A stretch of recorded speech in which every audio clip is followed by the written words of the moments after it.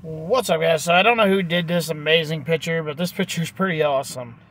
So this is Cody hugging his mother with the fireworks going off in the stadium where he just won the WWE Championship from Roman Reigns, with a silhouette of of Dustin Rhodes, his father, in the background, who passed away. I think it's probably been over. Has it been about 10?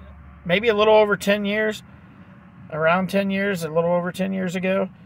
It's been a little while.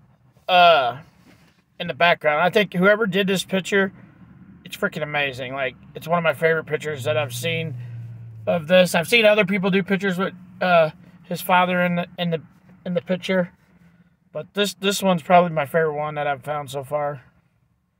What do you guys think about this picture? Pretty awesome, right? If you guys want to support my channel, you can do so by checking out my merch store. Link in the description. Bye, guys.